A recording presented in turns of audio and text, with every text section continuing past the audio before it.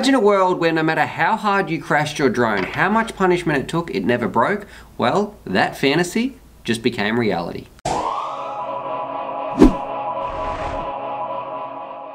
G'day, Stu from UAVfutures, and today, well, I can't even do my intro right because this is arguably one of the most exciting videos we have ever done. I can't believe we're about to see this. What this is the Karearea Talon, the new version of 2020, and this race frame, it's aerodynamic and it is strong as I can't believe it. Normally I don't swear. This is like an unbreakable frame. When you see the punishment we put this thing through, I mean hit after hit after hit with a golf club. It is still here. This frame right here, believe it or not, it might look fine to you in the roof cam. It is still super robust. Like trying to pull this thing apart, very, very tough, but it has had more beatings than any other quad we have ever seen, and it still stood the test of time. So this is all about the frame. We're gonna break it down, look at the text and the specs, and most importantly, so it comes together and beat it up, show you just how much punishment it can take. And then a part 2 video should be coming out in a little while. If it's out by the time I put this video out, a little card should pop up there, where we do take this thing out, rip it around a little bit more. And normally I put both my videos together.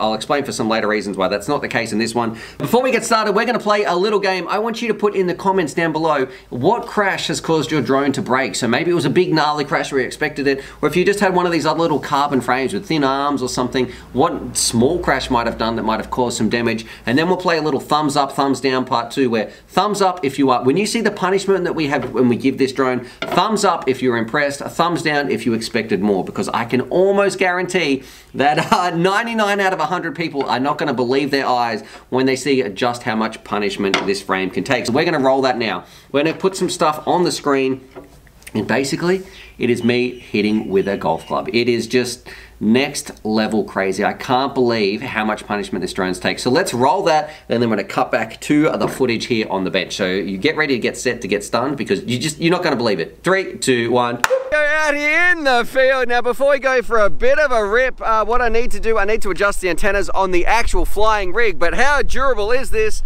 We're with the young man, the resident racer, Granger, in the background. He's doing a bit of cleaning up. Thank you very much, Granger.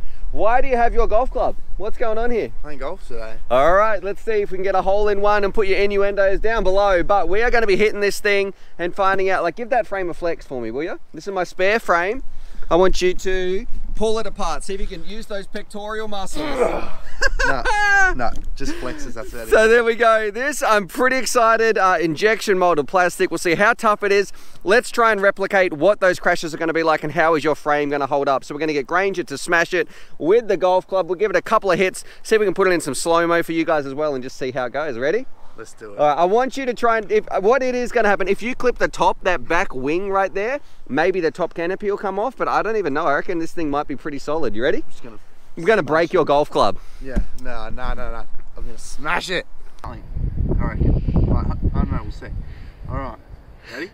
Bro, how are you so far back from that? Man, you got the worst golf stance I've ever seen. I haven't played golf since I was 10. Oh, why are we getting you to do this? I'm good at breaking things. Yeah, okay. All right, ready? Yep.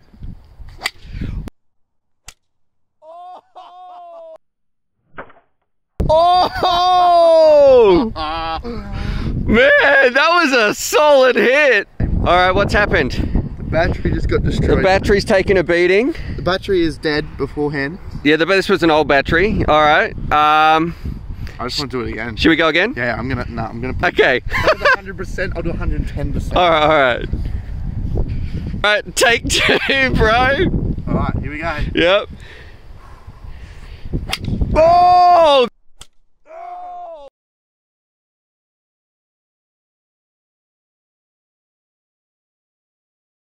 That smashed the frame, surely.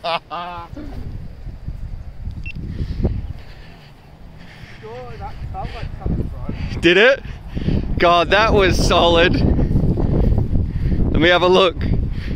What? There's not even a scratch. My God. All right, let's take the battery out. What do you reckon? Let's smash it without the battery, see what happens. Yeah, all right, we're taking the battery off. Let's do it. Smash it. This is the one. I reckon the top's going to come off if you hit the... Oh, you... Nothing happened. I missed it. All right, make sure, focus. I prefer, don't go crazy. Remember, golf is all about technique. I want you to get a nice, clean hit on the frame. It's all about the hips. Come on. It's all about the hips. On the frame. Whoa, that was a beautiful hit. Surely.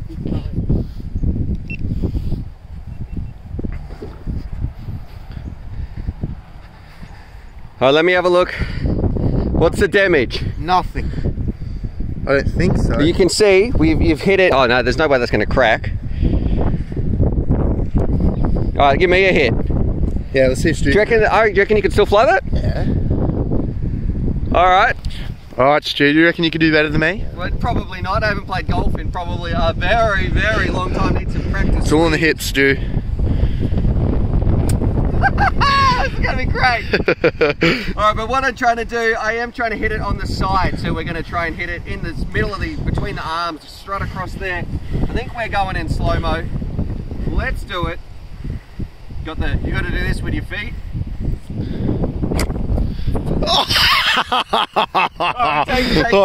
At least I hit it the first time. Take 3. I need to prop it up just a little bit. Here we go, like this. There we go. That is asking for it. All right.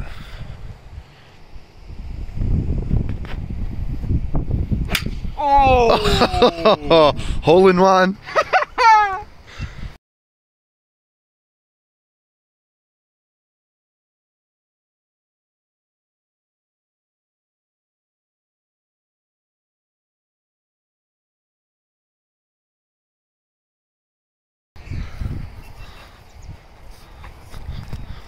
Still don't think anything broke on that.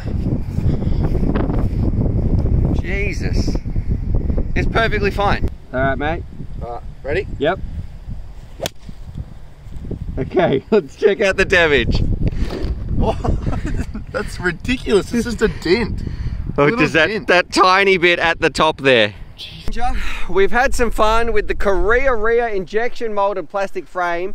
It has taken, like, literally an absolute beating, multiple different angles. I'm disappointed it didn't break. Why? What did you think when you first picked it up?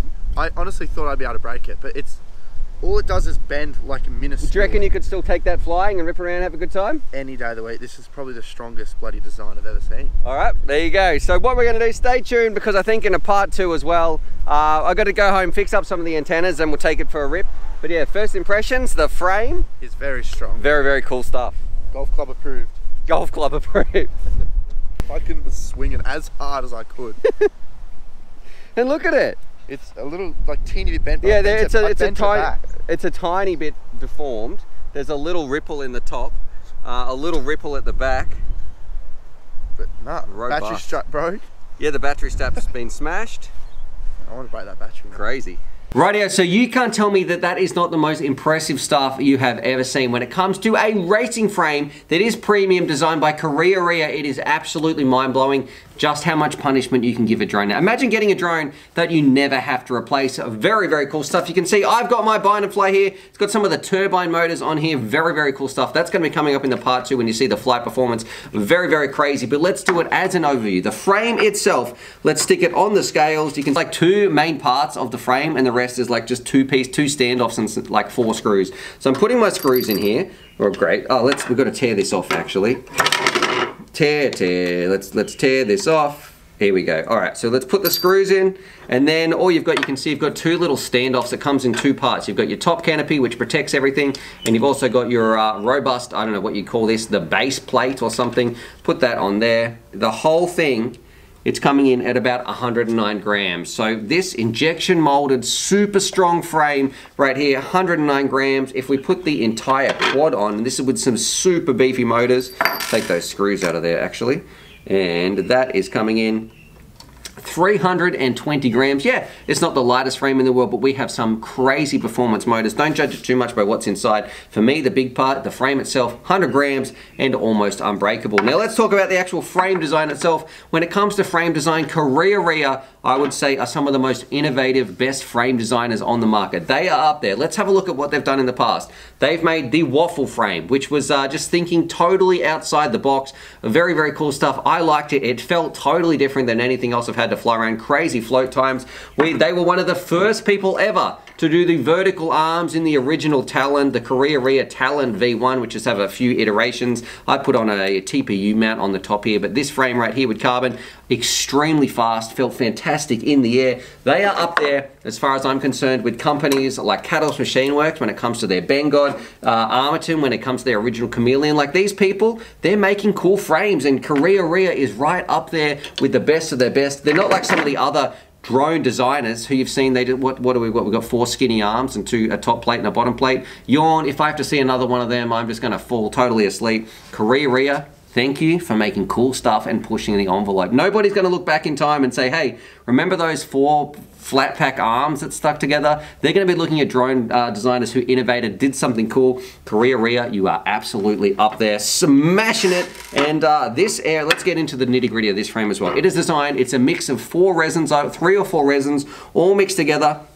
And everything on here has a bit of an airfoil shape, and you can even see the trailing edges right here where you might be getting a bit of drag when this thing is slicing through the air. They're kind of all pointed out, so you shouldn't be getting any drag. It's got a little bit of a fin on the top as well, which is going to help you in some of your cornering characteristics. And on the outsides right here, you can see we have these little spikes, which as well as digging into the ground maybe just a little bit. I don't really like that part, but they're going to be protecting your motors. And my only criticism of this frame, something that I don't like in terms of protection, because it is going to protect your components to boot. It is going to be very, very hard to break anything in here. The only time you're going to get unlucky is if you cop a unlucky motor strike into a pole on the outside. So we've got one built up right here. The only time when I think, gee, maybe you could get unlucky is if something hit on the outside of your motors. I would have liked to have seen this spike just maybe protrude on the outside just here. And that way, everything is very, very well protected. That is the only difference that I would have made in the design. But other than that, I think in terms of protection, absolutely. We've never seen a frame protect our component, 10 out of 10. We've never seen a frame that is pretty much unbreakable like this. So I'd say durability, 10 out of 10. Price, it's $58 or $48 if you get one with a coupon. That part is insane. It's just, and it's so easy to build. Hey, can you build my frame, Stu? Yeah, what do I have to do? Well, you take this part and you put that one top part on, and then, oh, well, we're done. Have you put your 4 screws in? Oh, I've got to do everything. Yeah, and then you put 4 screws in. So absolutely ridiculous. The pros and cons, outstanding. Even with the overhead smash, you can tell I'm very, very excited. There is, however, one part when it comes to building that I wasn't the greatest fan of. And also, you can hide your antennas anywhere you like. So in this one, it's actually hollowed out inside the fin right here, and they had some of their receiver antennas in here. We had a little TBS Crossfire receiver antenna in here. The only part I don't like, actually, is on the back here where you put your little, you can see it just here, when you've got your little antenna mount in the back, is it's very tricky to take that off unless you have a bit of slack. Once you take that off, because it's attached here, you can easily pull it off your VTX antenna, which I think is what's happened in here. So my VTX antenna, I've got to reattach, which is why there's no part 2 today. We were going to hit it with the speed gun, all that sort of stuff, but my antenna was a little bit loose in there. So I don't know, has that happened from me just taking the top off to have a squiz? You'd probably be more mindful of it if you built it yourself, but that's the only part that I probably would change in there. I might have it so I could just zip tie it down or something. Another plus about this frame, your long-range capabilities should be outstanding. Why? There's no carbon in here to block any of the RF signals or anything like that. You don't have to worry about sticking your antennas out the back. Stick them wherever you want, because this thing, it's all plastic. It's not going to interfere too much with the RF frequencies anyway of your radio or your VTX. So all in all, Karearea, that is the part 1 review of the Talon, and I just am absolutely blown away. You have far exceeded where I thought drones would go. I've seen an awful lot of drones in my time, and it is definitely not every day that we see something so spectacular. You made a huge impact with the original Talon. This one, the Kia, you know, it wasn't everybody's cup of tea, but I got to say, I thought you did some very cool stuff. You're very innovative. You're right up there as far as I'm concerned. Catalyst Machine Works, Armaton, Karearea. consistently make beautiful drones, and this bad boy, for anybody who is interested in like just a frame that's never going to break, looks cool and is super fast, because in some of the punch outs I've done, very cool, even though we had limited reception in the goggles. Very cool stuff. So I can't wait to see what the future holds, and I'd love to know what you guys think about it. Did it take more abuse than your current frame, and what do you think about the price? I mean, 58 bucks for something like this, you just, it's gorgeous. There's so many little nuances too, you know, like the way that it's sunken in here, so you can put a little sticky pad underneath. It's got 20 by 20 mounting hole. It's a work of art. So definitely very cool stuff. And this is the frame I've been beating with a golf club. That's the part I can't believe, and I can still put it on the bench and talk about it. You can see there's a tiny little bit of deformation just here when I clipped it. I put it on the side and swung a golf club directly into this. Just, I don't know, just mind-blowing stuff. Anyway, definitely subscribe for more FPV-related content. I'll put the links down below. Go check them out. Let me know what you think as well, and stay tuned because we have part 2 coming up in just a little bit. So on that, I said the other bit. So yeah, on that, congratulations, Karearea.